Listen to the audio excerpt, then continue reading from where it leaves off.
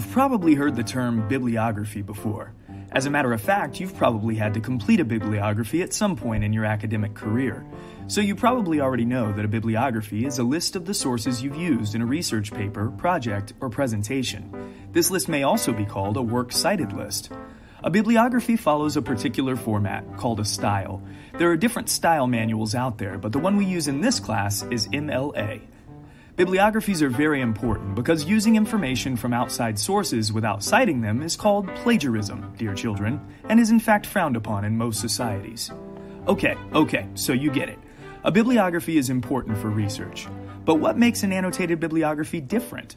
Well, it includes the bibliography part, of course, but it also includes an annotation for each source. The purpose of the annotation is to give a brief summary of the source and some commentary about the source.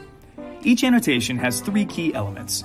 Number 1, a summary of the information presented by the source. Number 2, an evaluation of the source's usefulness in answering your research question or questions.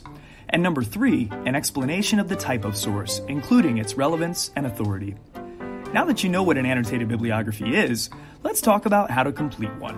It starts with recording citation information from your sources while you are actually doing the research.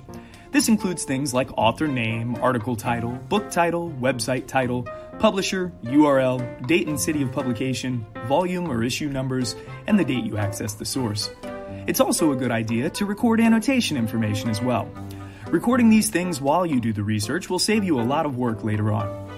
The next step is to organize your source's information into an MLA formatted citation. The good news is, you don't have to memorize the MLA style manual in order to do this. There are tons of resources on the internet that can help you correctly format your citations, including the Purdue OWL website, EasyBib, and Citation Machine. On top of that, many online databases have a citation function that will spit out a correctly formatted citation in any style you choose. Okay, your citation is looking good. Now for the annotation.